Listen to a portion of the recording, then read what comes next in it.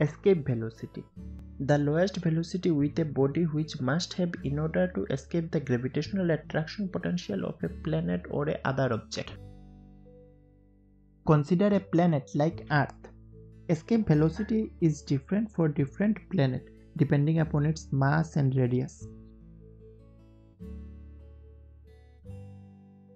A rocket have to launch from this planet.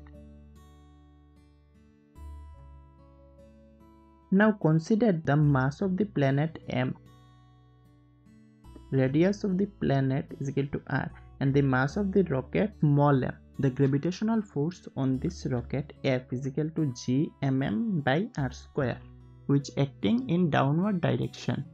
At the time of the rocket launch, the kinetic energy on the rocket is equal to half mv square. By comparing these two equations, we find the escape velocity is equal to root gm by r. So escape velocity does not depend on the mass of rocket, it's only depend on the mass and radius of the planet. If the rocket have the minimum velocity ve, it follows this curved path like this and does not fall on the earth. The rocket does not go straight upward direction with the escape velocity. If the rocket launch with a speed less than the escape velocity, is fall on the earth due to the gravity.